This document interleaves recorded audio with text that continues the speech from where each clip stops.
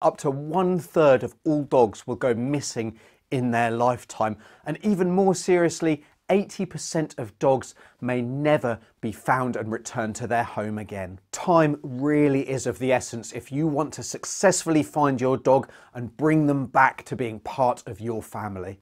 Well, these 9 simple steps will help you prepare ahead of time, and then should your dog go missing, help you quickly come up with an action plan to successfully bring them home. And stick around to the end, where I'll let you know how you can be alerted in the very first instance if your dog leaves your property, and then how you can track them even if you're away from home. Hi, I'm veterinarian Dr. Alex, and this is Our Pet's Health, where I help you optimize and understand your dog's health so that they can live the full and happy life that you want for them.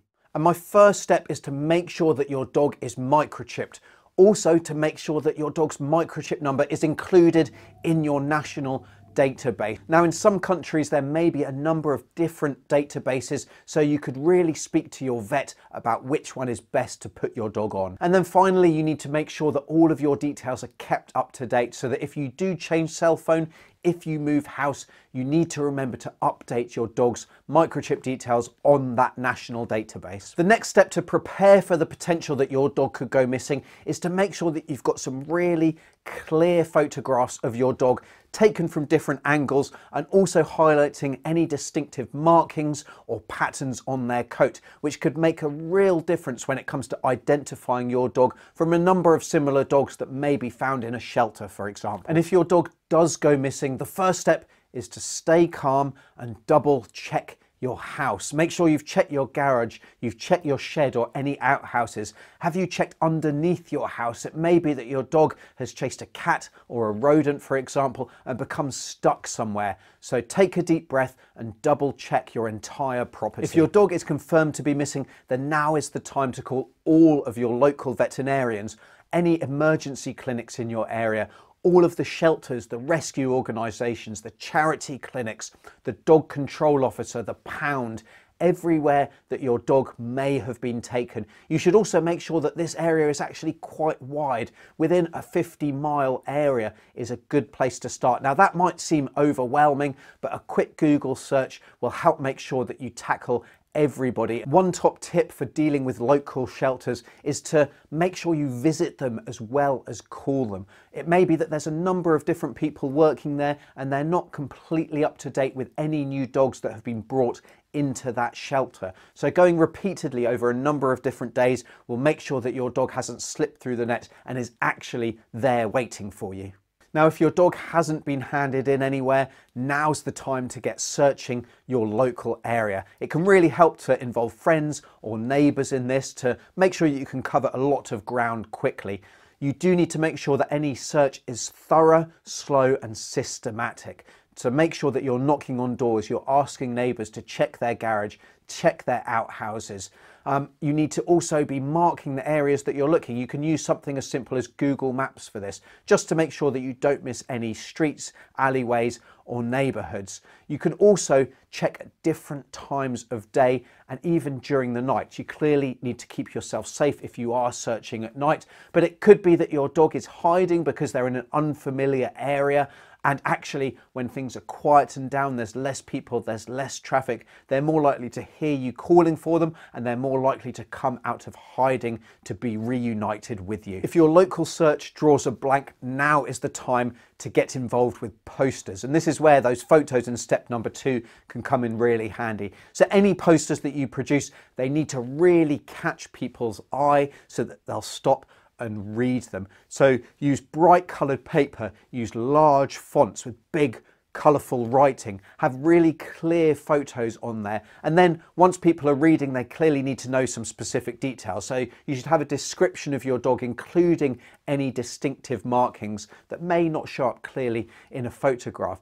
They also need to have really clear ways to get in touch with you. And I'd suggest here at least a couple of different ways. Now that could be a cell phone, email address, even a social media handle, just so that it's really easy for people to get in touch with you with any sighting or if they actually physically have your dog. As for where to put those posters, really focus on high traffic areas. So clearly power poles and things like that are great, but also consider any friendly coffee shops or grocery stores that may be more than happy to help you find your dog by putting a poster at the till, for example, or in the window for lots of people to see. The next step is to use the power of social media. So most areas will have a local Facebook group, for example, so make sure you're posting your dog's details there. Also any local Reddit groups, post it on Craigslist, anywhere else where lots of people in your neighborhood hang out online is a great place to publicize the fact that your dog is missing.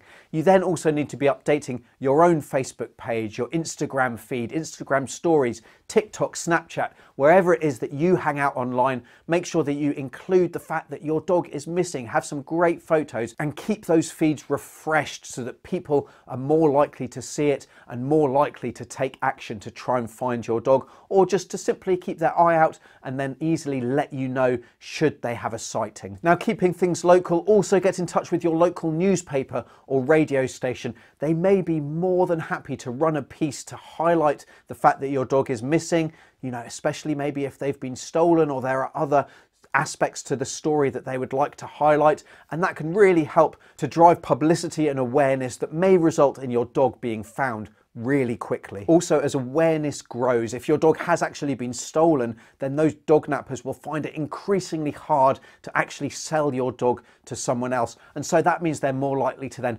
abandon your dog, where they're then going to be found and reunited with you. And then if you can afford it, you can also consider actually running ads on Facebook, in your local newspaper, on the radio, and also offering a reward just to motivate people that little bit extra to finding your dog. And because time is of the essence, and sometimes odds really are stacked against you when it comes to finding a lost dog, wouldn't it be great if you could be alerted as soon as your dog left your property and then actually track them simply on your phone? Well, that's something that you actually can do with tracking locators and activity monitors that attach to your dog's collar. Something like the Whistle Go or the Fit Bark, and I'll leave links to those in the description down below, will alert you if your dog leaves their pre-designated safe place for your home or your yard, for example, and they'll then easily allow you to track your dog's location on your cell phone so long as they remain within cell reception themselves. That can be a simple and very powerful way to quickly find your dog and to bring them back to safety. As an added bonus, the Whistle Go and the Fit Bark will also alert you to signs and symptoms of poor health. For example, skin disease, arthritis, and just generally feeling under the weather. So they can be a really valuable addition to your pet's healthcare plan in general, regardless of whether they ever go missing or not. Now, unfortunately, dog theft is also on the rise, and that affects any breed of dog. And so all owners should be aware of the simple steps that you can take to prevent your dog being stolen. And I discuss those in detail in my video linked on screen now. But until next time, I'm Dr. Alex. This is Our Pet's Health, because they're family.